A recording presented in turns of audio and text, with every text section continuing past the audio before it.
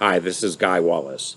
The performance context analysis data informs lesson mapping so that the demands for a memorized performance response or the allowance of a reference performance response can be used to direct the instructional strategy for the use of job aids and/or training to prepare learners to be valued performers back on the job.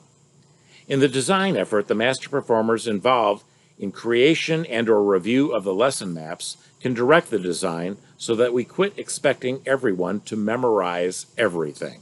They cannot, and we should stop expecting them to. Effective lesson maps are informed by performance and knowledge and skill analysis data. Efficient lesson maps are informed by target audience and existing content analysis data. Go for performance in your design of instruction and learning experiences to add value for your stakeholders rather than potentially subtracting value.